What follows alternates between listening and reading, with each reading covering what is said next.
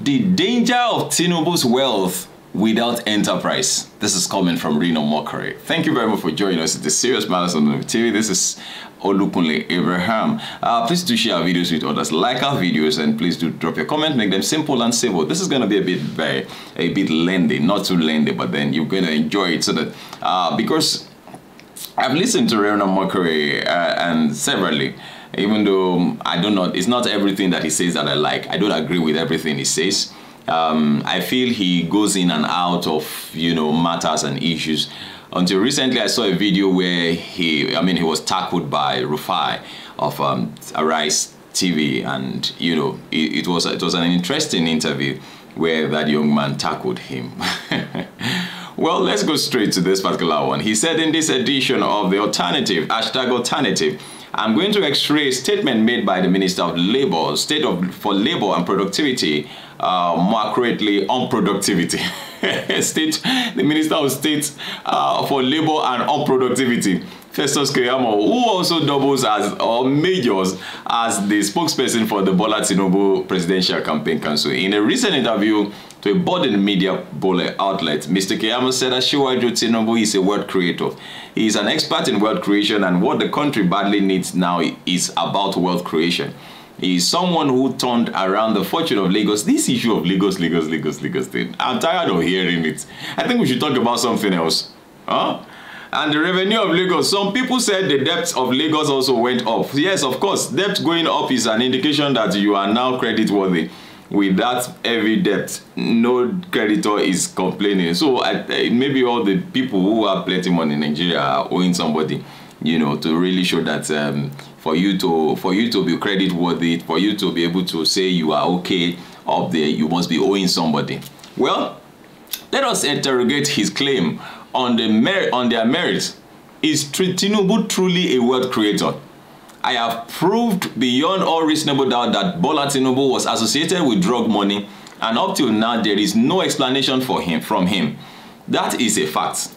It is backed up by documents, documentary evidence. What we know may just be the tip of the iceberg. Drug cartels are very secretive and destructive organizations, and their secrets are only known to them and intelligence agencies around the world. And that is why Bola Tinubu is a security risk. His cartel members and foreign and domestic intelligence agencies will have compromising information on him. And that means that he would be vulnerable to them. That's the man you want to vote, or some persons want to vote as president. Now, I saw a particular caption where it was credited to Bishop David Oyedepo to have said that the number of people who vote for APC in the coming election will tell us how many mad people we have in the country. Well, this organization may have photos, documents, records, and other damaging information on Mr. Tinubu, which they can use to bind him to their design. It is just too risky to have that type of character at the helm of affairs, and that's very, very interesting, because if this is true, then that means that if he becomes president, he could be held to ransom, and he will want to dance to their tune. And so you just find out that he's not the one running the affairs of the country. An invisible hand is tailoring the affairs of the country. A compromised president would be a puppet, a patsy, and a potty in the hands of a blackmailer. That's the truth. It becomes easy to blackmail him. No nation on earth can afford such a #1 citizen. Even the United States, perhaps the most stable democracy on earth, could not take that risk after the Watergate incident, because President Richard Nixon had become vulnerable. One of the Watergate burglars demanded blackmail money of $1 million from Nixon, as now the classified transcript of White House meeting reveals. At the meeting, which occurred on March 21st, 1973 at the White House, Nixon had said on the morning, if you need the money, you could get that. You could get $1 million. You could get it in cash. I know where it could be gotten. It is not easy, but it could be done. But the question is, who the hell would handle it? And any idea on that? 12 hours after that meeting, he Alhad Hunt Jr., one of the Watergate conspirators, received $75,000 in cash, and it was that payment that made Nixon's position untenable because it was evidence of an attempt to obstruct justice by Nixon himself. And that was a major reason why Nixon had to go, because he had become vulnerable. If he could be blackmailed by a bunch of burglars, imagine what could be done by foreign intelligence agencies. And what Tinubu is or was involved in is more sordid than Watergate. I mean, these are revelations that we should not look away from. Please. Please. Please. He's not even, this guy is not even talking about, he's not even talking about Atiku. He's not talking about Atiku in recent time. He's not even talking about Atiku. He talks about the Labour Party because the obedience attack him. But on Tinubu matter, he has been, in and out, checking facts about him. He said that a similar scenario is playing out in Serbia, where President Alexander Vučić is embroiled in a major scandal of which he is accused of taking decisions contrary to Serbia's national interest because a foreign power is aware of a crime he committed and is using that to blackmail him. And then again, it has now been exposed by the classified US cable that former Colombia President Álvaro Uribe had ties to drug cartels, and they were able to blackmail him to take certain actions. Those are things that we risk if we close our eyes to the realities and the revelations before us. Nigeria does not need that right now. We have too many pressing challenges that present a clear and present threat to our national well-being. We do not need to add to them the most or the almost unsurmountable issue of having a fatally flawed president who is tied to a white heroin drug ring. Such an individual could be manipulated into taking out unfavorable loans that only makes Nigeria indebted, independent in name only, or to appoint other similarly fatally flawed persons into sensitive national positions. And so our independence is just going to be by name. Then we will be owing heavily.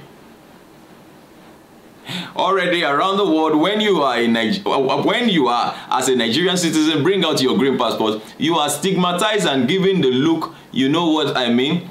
In long immigration lines, you are taken aside and treated as a suspect. That's what Nigerians face outside there. Now, close your eyes and imagine how much worse this will get if we elect a non-drug lord as our president. Nigerians ought to research what happened to the Colombia passport when it was delivered. Believe that their then president had ties to the drug cartel. I don't want us to take too much time. I don't want us to go too far. I'll take this line again. He said, "Why Tinubu, who can't solve the mystery of his own really identity, is promising to solve Nigeria's problem. And Rabiu Kwakwanso, who built a school in Niger Republic with Nigerian government money, Kano State Fund, at a time while ASU was on strike, is promising to resolve the current ASU strike." My people, no be juju be that. Eh? No be juju be that. Look at this line too. Bola Tinubu is #1 exponent of wealth without enterprise. Nobody can say where his money comes from. We just know that he is rich. If you ask any promoter of Bola Tinubu presidential ambition to name his source of wealth, they get offended instead of being proud. Yes, they cannot tell us. They cannot tell us.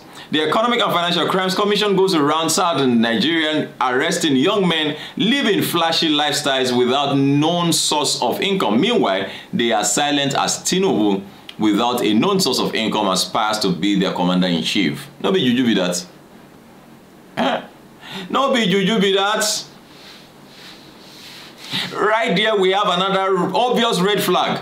Being rich without a known source of income is one of the hallmarks of drug cartels. And we know for a fact that Bola Tinubu was a member of a white heroin drug cartel as of 1992. And if he cannot prove the source of his wealth, then there is every reason to believe he never left that cartel. We already have unknown gunmen. We do not need unknown wealthy men. Well, This is interesting. He said if you run a search at the Corporate Affairs Commission, you will have almost 40 businesses linked to Waziri Atiku Abubakar. You will find Peter Obi, but you won't find Tinubu's business. Where are his billions from? Well, let us drop it. Let's cut it here. And please do drop a comment. Make them simple and simple. What do you think about this particular development and these particular reactions from Reno Omokri, former aide to former President Goodluck Jonathan? Who has been coming up with revelations about this, the APC presidential candidate Asiwaju Bola Ahmed Tinubu. Please do drop a comment, make them simple and simple. Drop your, make them simple and simple. Please do share our videos with others also. Please like our videos. Thank you very much for watching. God bless you. Bye-bye.